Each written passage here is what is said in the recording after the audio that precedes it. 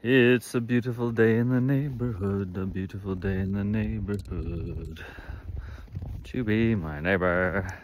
Check this out. I'm wearing something on my feet. Wouldn't you believe it?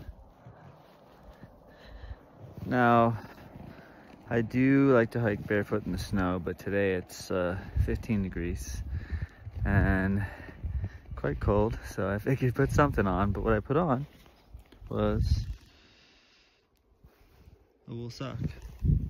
And I want to share this because a lot of people aren't sure what to do when it's freaking freezing cold.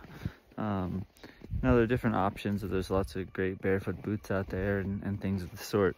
But what I like about the wool sock is that it's just a sock. Keeps my foot really warm, adds a little bit of protection, and it makes hiking surprisingly easy because it actually gives you a pretty good grip. It's not perfect, but it sort of like creates a barrier of snow around the foot, like so. And in a weird way, it kind of keeps it warm. If you're gonna hike any sort of barefoot style in the snow, I always say to be smart, be careful, go very slow. You kind of have to be crazy to do it, it seems.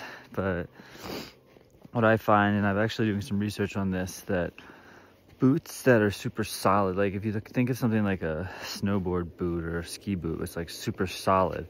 People always get so cold in them because your foot has nowhere to move, and it needs room to move to develop heat and, you know, have circulation. So something I like about minimal boots or socks is that your foot still has a lot of room to move around and be free, and actually creates more heat in there. So it might seem like having less protection, but if your foot's able to heat itself, well, guess what? It makes perfect sense to me.